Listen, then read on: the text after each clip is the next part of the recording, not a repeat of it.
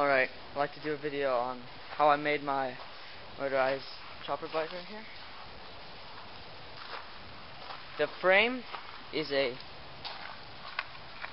West Coast Choppers bicycle frame.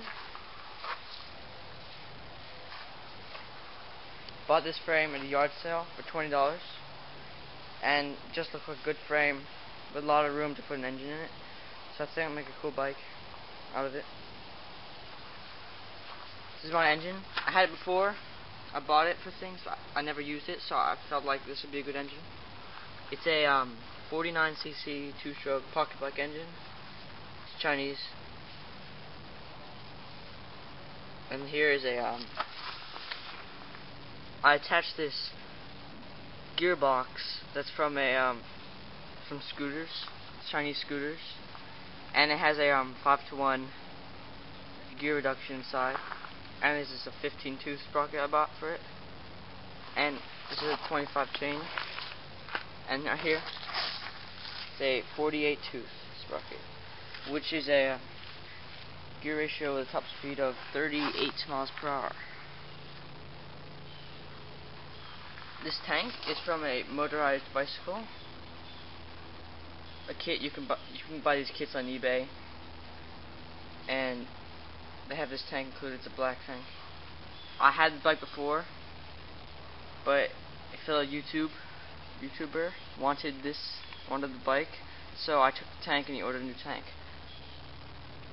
It has 2 fuel valves, one here on the tank, and the engine, the carburetor, has another one right here.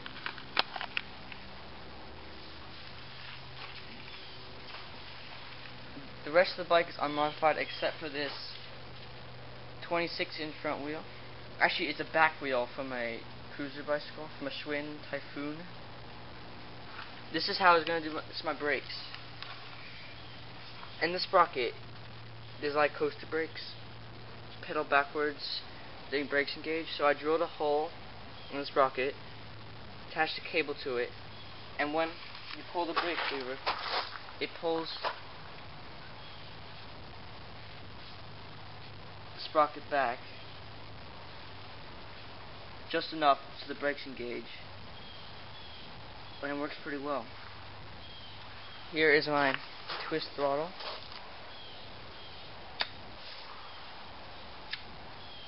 I have a keyed ignition.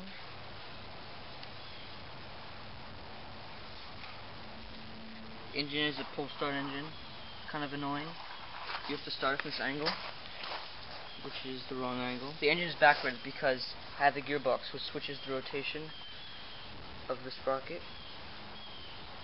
So, engine spinning this way. The wheel will be spinning that way.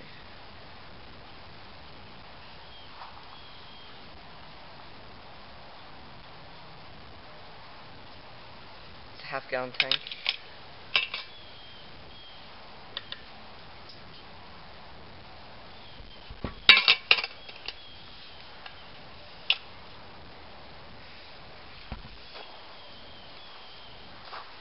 Took about, oh yeah, the front, these pegs, I took the pedals out, and I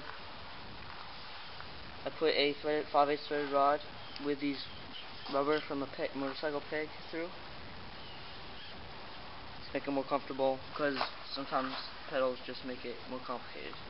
It just makes it the most simple type of motorized bike. Just an engine, no pedals, one chain. Makes it less complicated.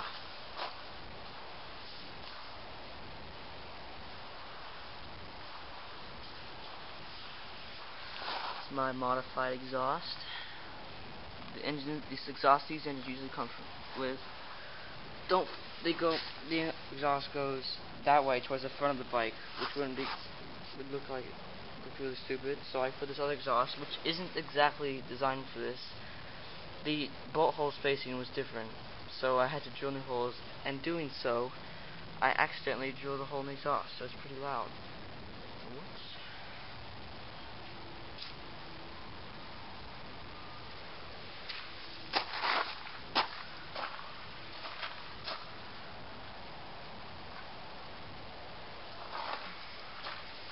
one last view of the thing.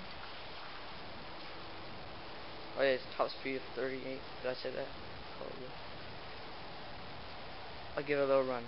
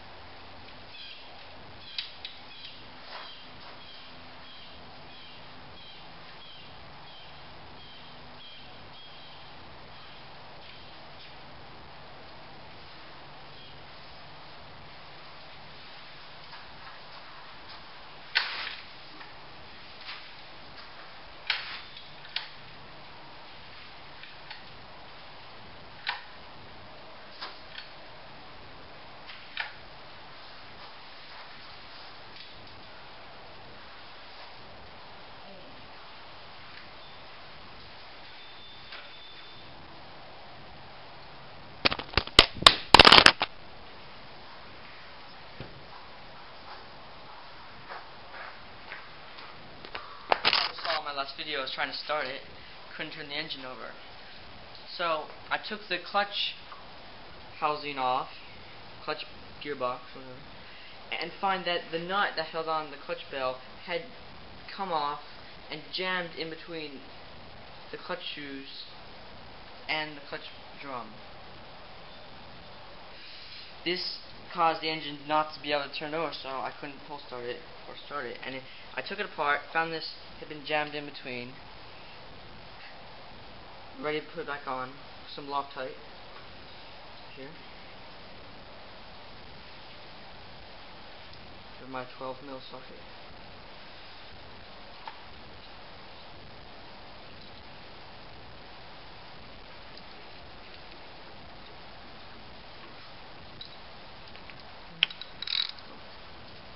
Tighten it.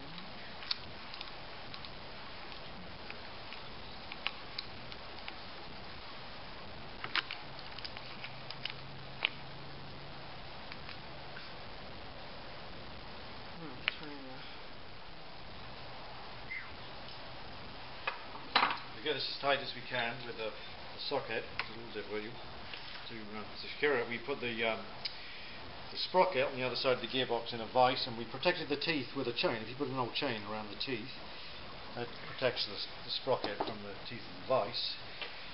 Put Loctite on there, which is a thread sealant, locks the nut on the thread. And then another safety precaution as well is to center punch pin it. You get a center punch and put it between the nut and the shaft and give it a blow with a center punch like that. And if you look very closely, I don't know if you can see that, it's burred the end of the shaft and the nut over, which locates it. It just distorts the thread enough to prevent it coming off. And that should stay on there this time with the lock nut and with the Loctite and the center punch. Alright. Got the gearbox clutch back on. Tighten the bolts. That's the Loctite. Put the chain back on. Just took it for a test drive. It's dark. It's fine now. Hopefully that won't come off again and cause the engine to seize. So, battery's running low on the camera. I'm gonna have to turn it off.